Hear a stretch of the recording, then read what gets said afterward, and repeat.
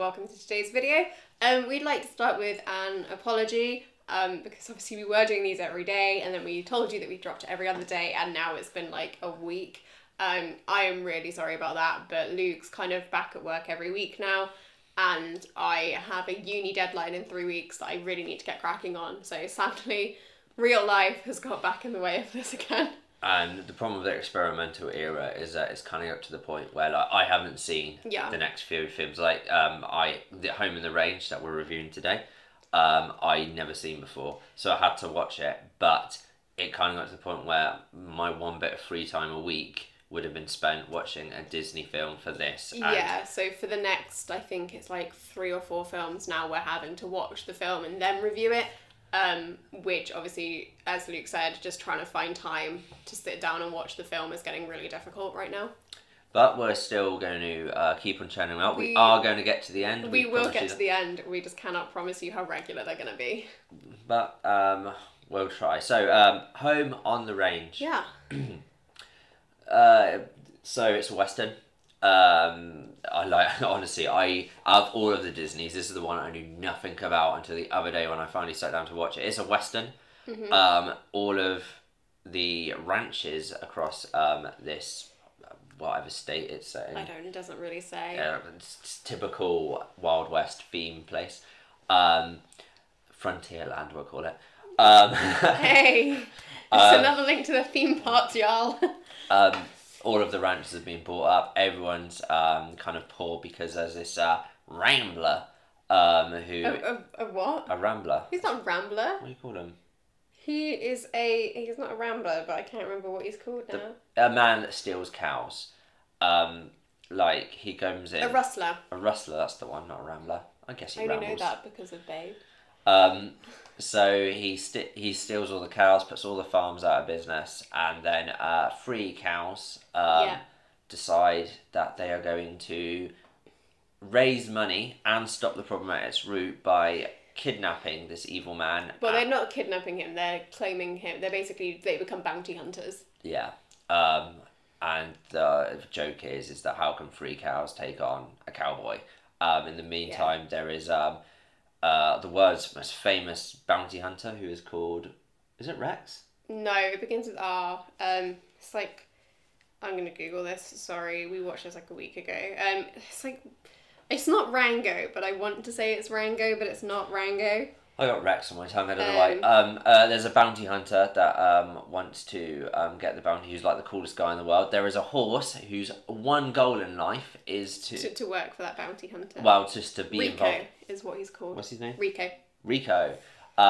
He wants to just be involved in the action, and like his dream is to be the horse of a cool cowboy, which is kind of quite fun. I think that like the horse's ambitions are to be an adventurer too. And then it kind of turns into like all of these 3 people trying to catch up with the bounty hunter. Alameda Slim. Yeah, and it's good fun. Home in the Range is a good example of when I started the experimental era. I was like, this is the forgettable films, but that doesn't mean they're bad. Are they just forgotten because they've been forgotten? Because Home in the Range was a pleasant surprise. Yeah, I actually quite enjoyed this film. Like, again, I hadn't seen it before because this is kind of the era of Disney, like I've said previously, where I wasn't going to watch Disney films when they originally came out. I was watching like I think this might have come out the same year as Shrek 2, so like that's what I was going to see. I was going to see like the DreamWorks and the Pixar films, not Disney. And then because the experimental era is kind of like blanketed as like don't go there, I've never actually sat down to watch it before we did this. But it's I quite like the character. Dame Judi Dench plays a cow. Mrs. Caraway. Yeah, like I knew that voice and I was trying to place it for ages. I just didn't think that I'd ever find Dame Judi Dench in like a bargain bucket Disney. I kept thinking it was like Helen Mirren or something like that. But it was like a very quintessentially like British voice. And it's so obviously Dame Judi Dench, but I didn't ever think that I'd see Judi Dench in a Disney film of this calibre. I mean, she did Cats, so I don't think we can exactly say that she's above doing bad projects. Dame Judi. What did you do? And all of these characters have distinct personalities. There's like the don't take no rubbish from anyone cow. Is that Maggie, the show cow? Yep, Maggie the show cow. You've got Dame Judi Dench, who is Dame Judi Dench. Like yeah, and like her thing is that she has a hat, doesn't she? She wears a hat and she like gets really ragey if anybody takes the hat away from her. Yeah, and then you've got the other cow that's just really nice. Grace, who is like your typical Southern Belle cow. Yeah, and they're fun to spend out with, and it's basically just these 3 cows roaming the desert together. There's a bunch of fun supporting characters. There's like the rabbit who's Lucky Jack, whose foot was stolen, so he lost all his luck in the process. So he just has a really unlucky time of it. I like the horse. I like the villain, and he's got the 3 stupidest, identical triplet. They're all called Willy, aren't they? It's the 3 Willies. Yeah. Sorry. I'm so mature. Jesus. Why am I here? I just thought it was okay to say it, and I wasn't. Disney, what have you done to me? So Home on the Range is... I think Home on the Range's biggest problem is that it is happy to... Stop it, you're ruining the whole video. This is why we don't do them for ages. Home on the Range's problem is it's happy to just be okay. And like I admire Disney for making a film that isn't trying to be the best. If anything, I think the problem with cinema these days is that every film's trying to be the best film. Like, and sometimes I miss the days of cinema where a film could just be entertaining to like I mean, if you look at direct to DVD films, some of them are would have been a classic in the 80s and 90s. So this, unlike most of the other films in the experimental era, which I panned Brother Bear, the last review we did, Treasure Planet, I wasn't too hot on like dinosaurs and stuff like that. Luke wasn't a big fan of Atlantis. They are not films that I would willingly sit down and rewatch if it was on telly or just stick on in the background. But Home on the Range is. Like, if Home on the Range was on BBC this Christmas, I wouldn't be like, let's not watch that. The same way as I would if it was like Treasure Planet or something. Yeah, I admire that it just wants to be another film, but I think also all the other animation studios were absolutely nailing it. This was the era of Shrek. Like, this came out the same year as Shrek 2. Yeah, and I think Home on the Range just wasn't trying to compete with Shrek. I don't know what Pixar this year. I'm just going to quickly look that up, because I know Finding Nemo came out the same time as Brother Bear. Yeah. I imagine it'd be Incredibles, but don't quote me on it. Maybe, which I didn't like Incredibles. That's a whole different video. Again, euthanasia. Sorry, I wasn't a fan of superheroes, guys. But it was The Incredibles. Yeah, this literally came out they came out the exact same time. Yeah. Home on the Range came out a few weeks after. Home on the Range just wasn't ready for that kind of competition, and as such, it's kind of like just another animation. But it's enjoyable, is what is so weird. Like, and it did really badly. Phenomenally badly. Which I will get to in my fun fact with what happened with that. I'm trying to see if I can find anywhere on here if it says just how badly it did. I don't think I can. But I think it was also the time of year that it came out. So this came out around Thanksgiving. And like I said, it came out 3 weeks after Incredibles had come out. Yeah. And then around Thanksgiving, so for people that aren't American that are watching this, it's in November. It's around the last week of November. It's just before you start getting all your Christmas films come out. Yeah. One really morbid thing about Home on the Range is like one of like the themes, like kind of like the twist of this Disney film is that it's a farm, but all the animals kind of are like just as like they help out. They're almost like labourers in the farm as well. Yeah. Which is really morbid when basically they are signing their own death sentence. They will be eaten. And this pig's like, well, I better help out. They won't though, because the cows at least won't be eaten because it's a dairy farm. And nobody would eat Maggie because Maggie is a show cow, so...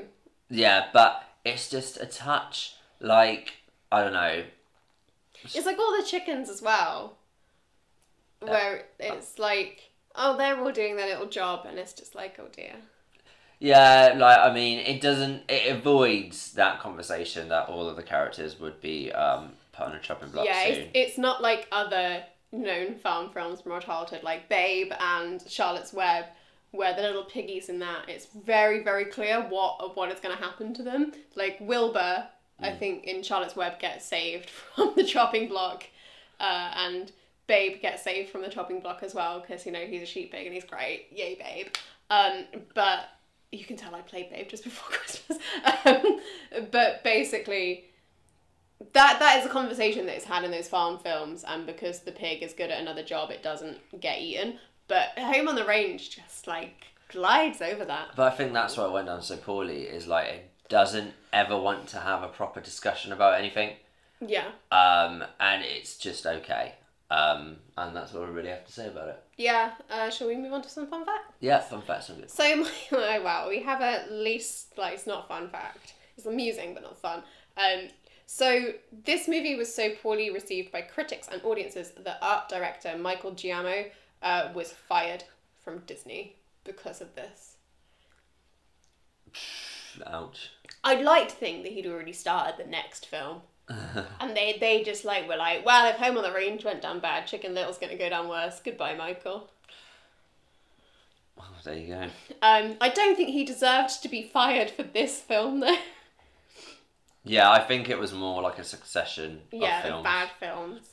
My other fun fact is that this was originally going to... So this film went through many stages, as did every single film in the experimental era, it seems. It was originally going to be called Spitting Bullets, which I'm just trying to quickly pull up some more information about that, which I don't think I'm going to be able to find. So that was the first one. It was going to be done around a bull. Oh, Sweating Bullets, sorry. Yeah, so the working title was Sweating Bullets, and it was an early plot idea. It was about a calf named Bullets who saved his herd from a band of ghost cattle and rustlers called the Willies. So some of... we didn't even make it through that. Some of that bled into the final film. The Willies, at any rate. They kept the Willies. I never thought I'd be saying that about a Disney film, y'all. Then it was going to be about the Pied Piper, and the main character was going to be a deaf girl. So it's basically going to be the Pied Piper. But Michael Eisner canned that because he didn't want there to be dead children in the film, because apparently that wouldn't sell. But they kept the elements of the Pied Piper. So how Alameda Slim rustles the cows is that he yodels to them, and they become hypnotised, and Grace the cow, who is completely tone deaf, doesn't get taken in by this, and that is how essentially the day is saved. Yeah, it's that's quite a good little twist. Yeah. This is a clever film. Ratings? I quite like this, you know. I'm probably going to give it a 6, actually. A 6? Because I'm looking at what I gave Emperor's New Groove and Atlantis and stuff, and I think I'd probably rate it on par with Atlantis. I'd like it a little bit more than Emperor's New Groove. I would probably sit down and watch this again. I liked it well enough, and I can't think of... No, I don't know. I can't... There isn't much good to say about it. There isn't much bad to say about it. I'm going to stick with a 4. Oh, right. Really? Okay. Yeah. I mean, I like it well enough. I think it's good, but... Yeah. Okay. Well, that's all for today, folks. Have a magical rest of your however long it's going to be before we see you next. Ta-ra.